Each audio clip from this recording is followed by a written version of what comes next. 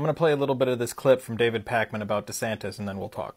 Everyone knows if I'm the nominee, I will beat Biden, and I will serve 2 terms, and I will be able to destroy leftism in this country and leave woke ideology on the dustbin of history. This is extraordinarily dangerous, what he is saying. The leftism that DeSantis says he will destroy is increasingly what Americans believe.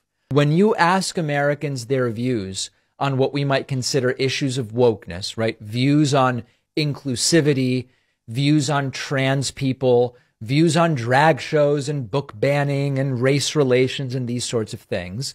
People, the country is coming out on the side of wokeness. And so DeSantis, maybe this would work in Florida. I mean, in a sense it did because he won by 19, I believe it was, in his reelection campaign to governor.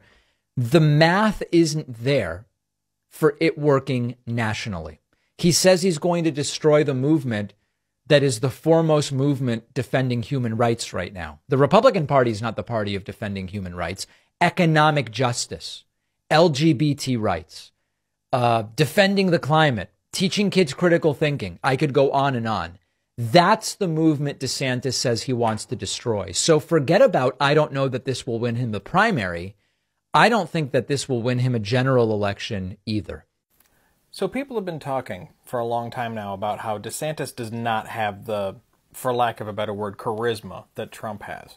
Trump gets up in front of the cult at a rally, says a whole bunch of dumb shit, and they eat it up. He'll sit there and talk about toilets and showers, and they'll just be like, ha, he's so great. But when DeSantis gets up in front of people and gets flustered or does his bobblehead thing or argues with reporters, people rightfully on both sides make fun of him. We're all just waiting for him to unzip his skin and take off his really bad alien disguise. He doesn't understand syntax. But it's not just his mannerisms. The stuff that he bitches about really only works in his little bubble. I saw somebody else on here recently mention, I believe it was Care Bear, who said that a lot of the people in Florida have been hoodwinked by the Republican Party because they're afraid of communism. A lot of them, they escaped Castro. They're really worried about communism. And since the Republicans keep labeling the Democrats as communists, they keep voting for Republicans, while the Republicans are constantly stabbing them in the back. And this is one reason why the whole wokeness, woke mind virus, woke ideology, that's why it works on them.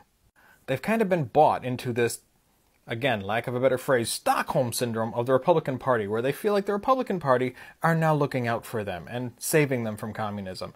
But they're fucking not.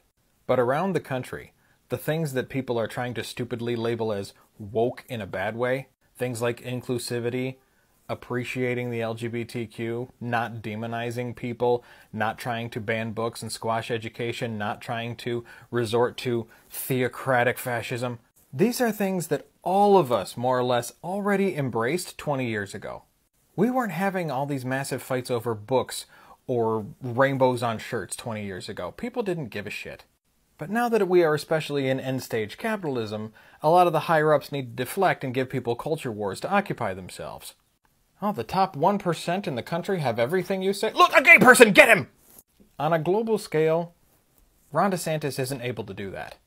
The reason all of his dumb, hateful shit works in Florida is because he surrounds himself with only friendly people, and because his entire constituency is either hateful or hoodwinked. And as Pakman shows, on a global scale, nobody's buying that. He might have a few of the southern states go with him, but the places that were massive swing states in 2020 for Trump and Biden, it's not going to be that way for DeSantis. When you have people in Tennessee, people in South Carolina, people in North Carolina rebelling against the system because of these extreme anti-abortion and anti-LGBTQ laws, places that are normally swing states are not even going to be close. That's my opinion. Because record numbers of people are coming out to say that this shit is wrong. Which is why the GOP is resorting to cheating. Look up Moore v. Harper in the Convention of States, because I'm out of time.